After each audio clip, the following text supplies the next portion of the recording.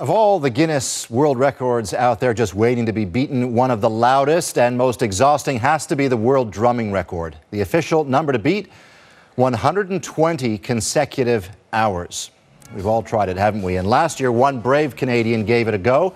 But as Connect's Jim Lagajanis found out at the time, it wasn't just getting his name in the record books that motivated him. My name's Steve Gull, I'm 39 years old, I'm a cancer survivor, and I'm beating cancer with my sticks.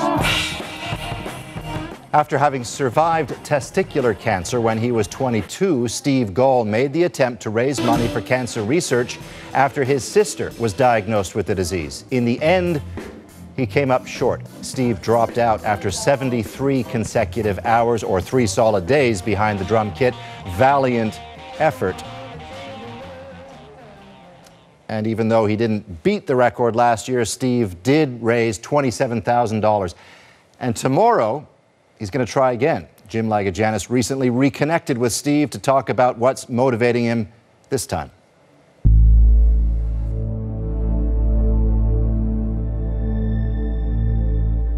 Everything hurts. Every muscles are hurting, your brain's hurting, your eyes are trying to close, you're fighting to keep them awake.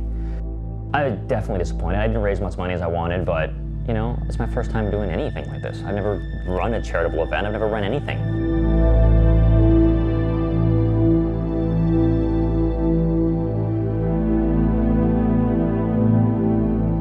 17 years clean and free now. I went through some pretty dark moments and pretty dark places. And I realized then, I think what came to mind was all the things that people did to give me a second chance at life. You know, I often say sometimes right down to the person that hands out water at a Terry Fox run.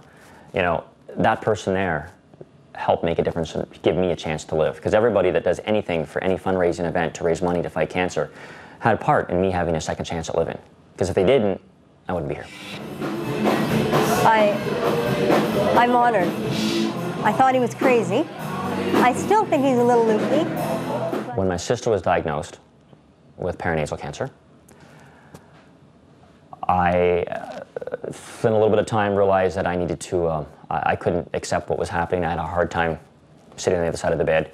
So I decided I was going to run across Canada. And that was going to be me fighting for her, make a difference. I figured it worked for Terry Fox. I mean, not many other people have done it at this point. It seems like a good idea. And then about 5 months before we left, I was on a 40K training run out some trails, and I went down, I tore my meniscus, and haven't been able to run the same since. A lot of core work, and I think some shoulder. My case has been kind of specifically designed, for me anyways.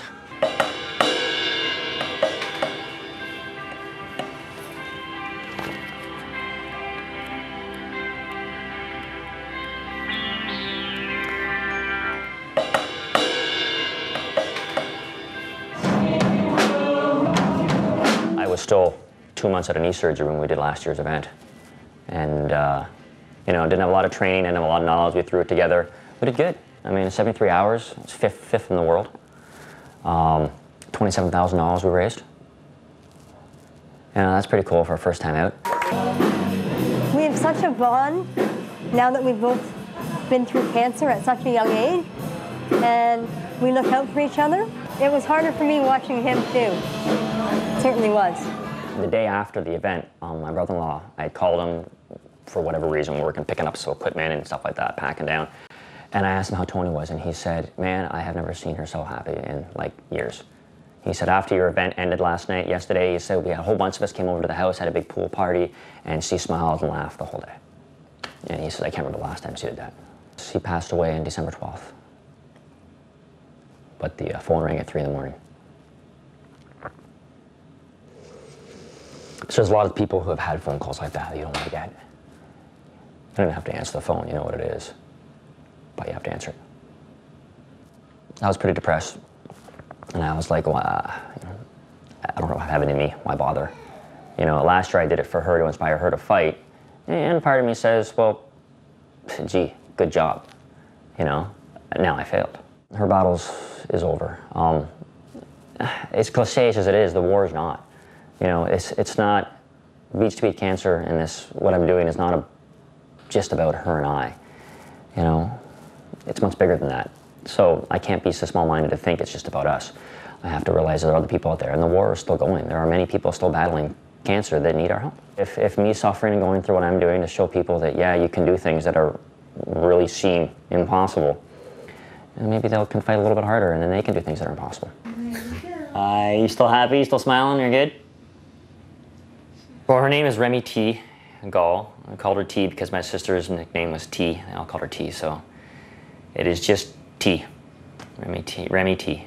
People talk about when the whole thing of the circle of life, I guess is the word I'm looking for. You know, losing my sister, gaining a daughter. It's been tough sometimes when I look at her.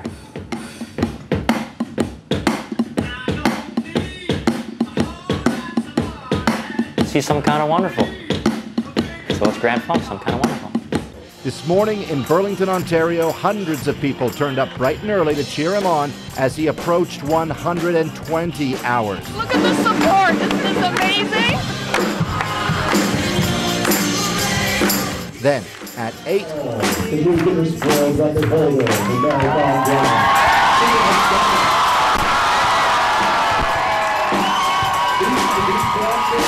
Steve broke the record with the Clash's "Should I Stay or Should I Go?" He, of course, decided to stay and continue drumming for one more hour.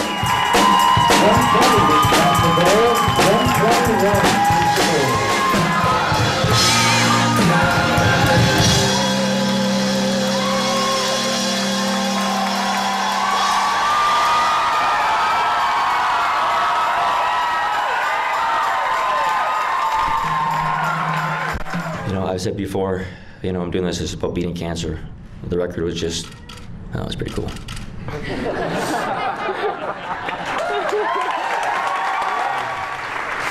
As you've all noticed, one person can make a difference. I mean, look at this room. Let's get him out of here. He may be weak and exhausted after 121 hours of drumming, but after he wakes up, he'll go in the record books, and more than $35,000 will go to cancer research.